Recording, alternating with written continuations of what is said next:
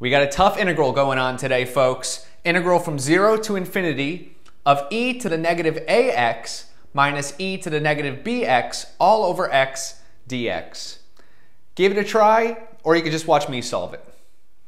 Okay, so the first thing I did was I noticed that the inside here, e to the negative ax minus e to the negative bx all over x, could be expressed as the integral from a to b of e to the negative kx dk.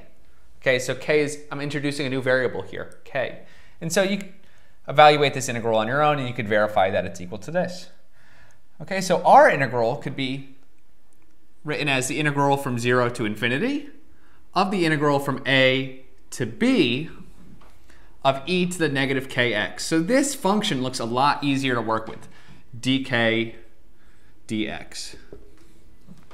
Okay, and a life hack that you learn in Calc 3 is you can switch the order of integration.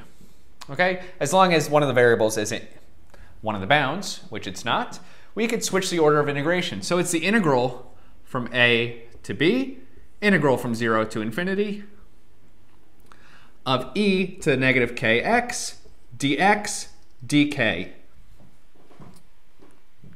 Okay, and this is a lot easier to work with, right?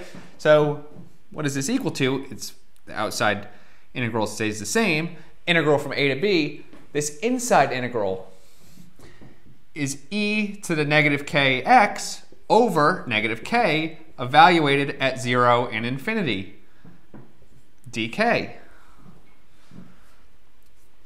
Right? And that's equal to the integral from a to b of when we plug in infinity, we get e to the negative infinity over negative k. So 0 minus, well, when we plug in 0, we get 1 over negative k. So minus 1 over negative k plus 1 over k dk. Okay, so this is just cleaning it up a bit. Integral from a to b of 1 over k dk. All right, what's this integral? It's the natural log of the absolute value of k.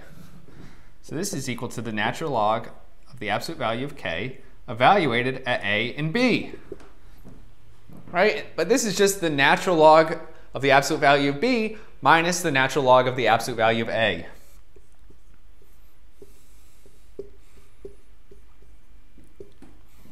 Which is equal to the natural log of the absolute value of b over a.